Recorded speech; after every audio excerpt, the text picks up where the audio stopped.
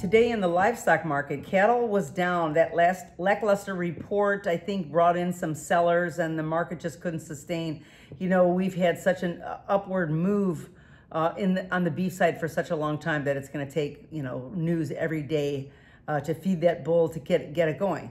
That being said, it really wasn't off all that much. I think, you know, we're still holding in you know, an area above, well above the 180 mark. So to me, that we had a little bit of a pullback after we're trying to digest that cattle on feed report. I think that we'll see something else by tomorrow. But of course, we got the holidays coming in. Grilling season is really just a couple of months away. So there's going to be a lot to be looking at as we go forward. And clearly, there's supplies are still tight on the cattle side. Right now, the CVAL is at 13.6% for cattle.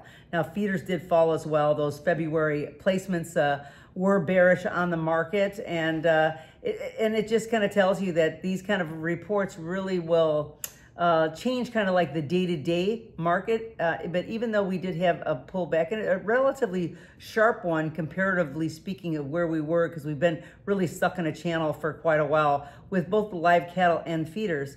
That being said, being off the mark a little bit, I don't know that I'm completely want to throw in the towel just yet. We have to kind of be careful with that because supplies are tight. CVAL is up about a 1.5 points. We're up to 17.4%. I think that's significant. There's a lot more volatility out there on that feeder side.